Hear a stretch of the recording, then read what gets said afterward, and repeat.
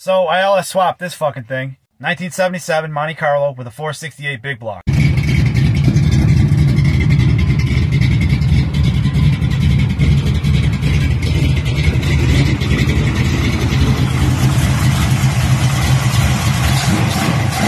So the car's got a 500 horse big block in it, and I'm driving it every day. I loved it. I'd go to the gym, go get something to eat, go to a friend's house, and then as you guessed it, my very next stop would have to be the gas station. The previous owner who put the big block in it put a small fuel cell in the trunk. But with that being said, I really couldn't go anywhere with the damn thing. That's the thing with me, if you haven't noticed already, I drive my stuff. I don't build anything to be a trailer queen or something to just run at the track. I drive it on the street, daily, almost daily, everywhere I want to go with it. So that's what impresses me, drivability, not 1800 horsepower, you know, one time, a couple times a year. So it's the year 2018. LS swaps are well known and common in common cars like 80s Monte Carlos and Chevelles and El Caminos, but I couldn't find anybody that had put LS swap in a second gen Monte Carlo. I looked all over the internet.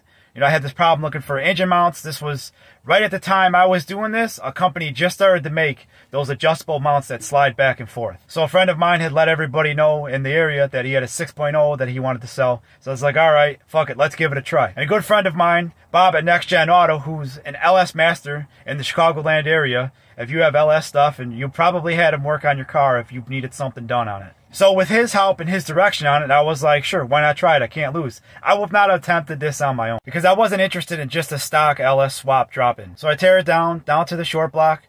We did the oil pump on it. Coming up on that, I was just like, what the fuck is this? Swap the heads. I went with, I think they're 243 heads, and I got them off a different friend's GTO. Either the 241 or 243 heads. Whatever the better of the two is, I went with those heads. Then BTR stage 2 cam. And obviously, because it's an old car, I went carbon intake headers. We did the trunnion upgrade. And off the top of my head, I can't think of anything else that we did. But if you want to be modding something, then I would go the old engine. I would go SBC. It's not cheaper to mod an LS over an SBC, despite what all these LS people say. I mean, I've done it.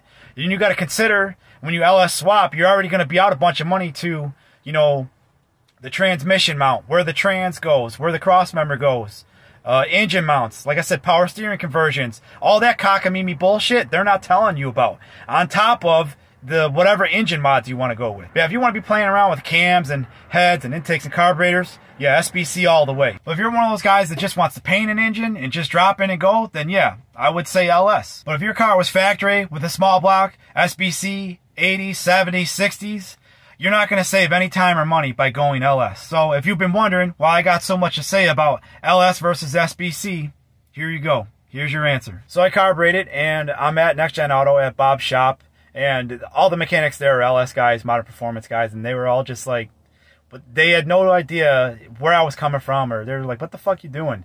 And then like 10 minutes later, after I just got done doing that, some 90s car LS swap comes in the shop, got towed in, because they did LS swap and they couldn't get it to idle right. Something was wrong with the idle. So as they're unloading off the tow truck and I'm hearing all this, I start laughing my ass off. And then I look at everybody else and I said, that's exactly why I carbureted my shit. Because this dude's going to drop almost $1,000 on a tow bill and a service fee on getting a computer hooked up to and figuring out how to make this thing idle. I'm not hating on fuel injection unless it's electronic, then yeah, that sucks. Mechanical is the way to go, but you know, my discretion is if you have a 90s Fox body and you carburate it, you're just going backwards. Same thing if you do a LS swap to a 95 Camaro. I would just keep that fuel injection. I mean, that's just what makes sense to me. But we're talking about a 77 Monte Carlo here, and I'm a total mechanical gearhead, so yeah, absolutely, 750 CFM carburetor on this thing. I did a BTR stage 2 cam, and after I first fired it up and it popped off, and I was like, Bob, what the fuck is this? And it sounded like an RV cam. And he's like, it's BTR stage 2. I was like, dude, this sounds like a bullshit-ass 5,500 RPM cam in an early SBC engine. So with that, I was a little bit disappointed. We had talked about what cam to go with at first, and I decided, you know, for daily use, I figured BTR Stage 3 would be a little bit much, but turns out, you know, it wasn't. That probably would have been perfect, and that's when I learned about, you know, the firing order swap in an LS compared to the old SBC. It had good power. It's just different power than an old school mechanical big block, right? I mean, after I switched it over, I kind of missed, you know, I would rather have the big block power. But like I said, I was finally able to drive this thing. But the end result was I should have just put an original gas tank back in the car.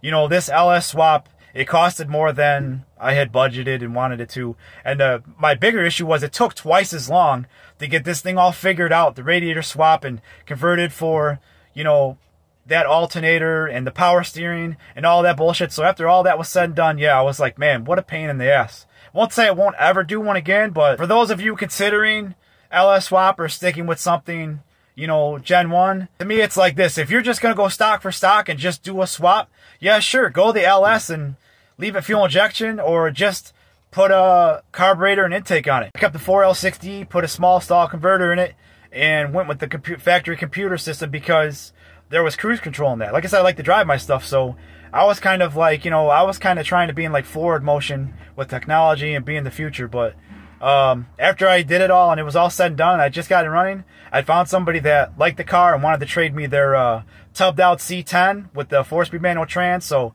I went right back to being fucking old school.